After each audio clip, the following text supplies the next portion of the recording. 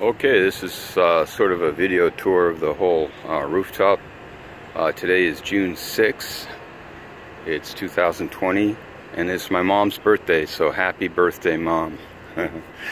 Alright, as you can see along the perimeter here, I've got trees and flowers, and that's for pollination. And this is the neighborhood I live in. It's the Upper Manhattan section of the city. I've got a composting station set back there in the background. We have a couple different methods, short-term and long-term composters.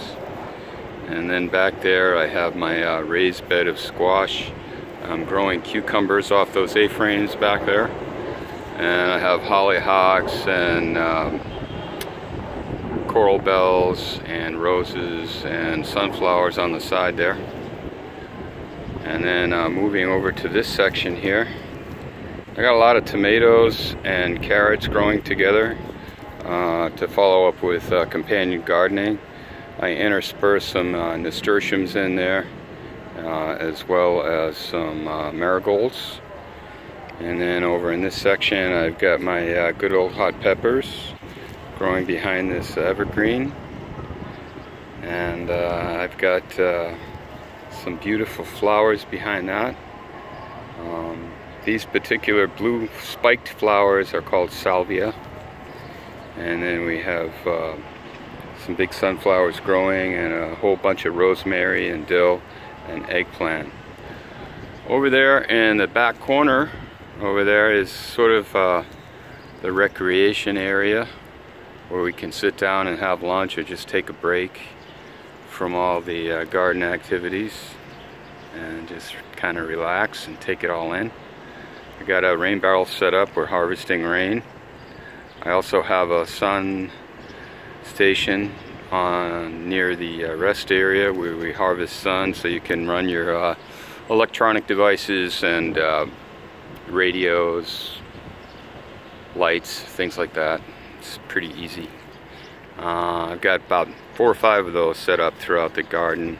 One of those setups runs a pump, which pumps our rain barrel.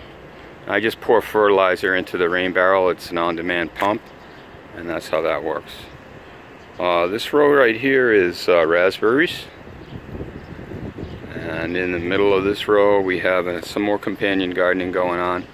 Got blackberries at the end, and then I've got tomatoes and onions growing, and I intersperse some basil and some nasturtiums and some chives, but mostly tomatoes and onions. They're doing really well. And then over here in this section here is our raised beds, growing lettuce, bib lettuce, arugula, and then back there I got some more sunflowers and jasmine popping up. And I've got some zinnia spread in this box right here, and I've got zinnia in that last row back there. I don't know if you can see it, right behind that pine tree. There's a lot of zinnia back there. So the whole idea is to get as many flowers and diversity in the garden as possible, and it does a lot of things. It aids in pollination, and it also aids in sort of mitigating a lot of those harmful insects that'll eat up your plants in no time, like cucumber beetles that I was battling this morning. I'm waiting for some diatomaceous earth to get here tomorrow, but in the meantime I've just been simply spraying them with soapy water, and that seems to have done the trick. I'm keeping an eye on them every day.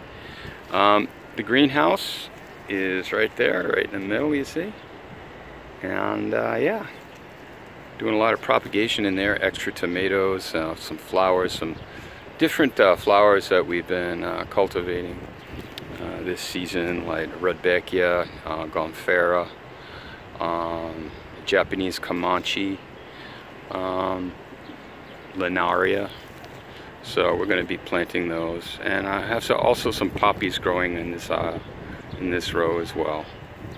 Okay, man, there you go. There's the garden.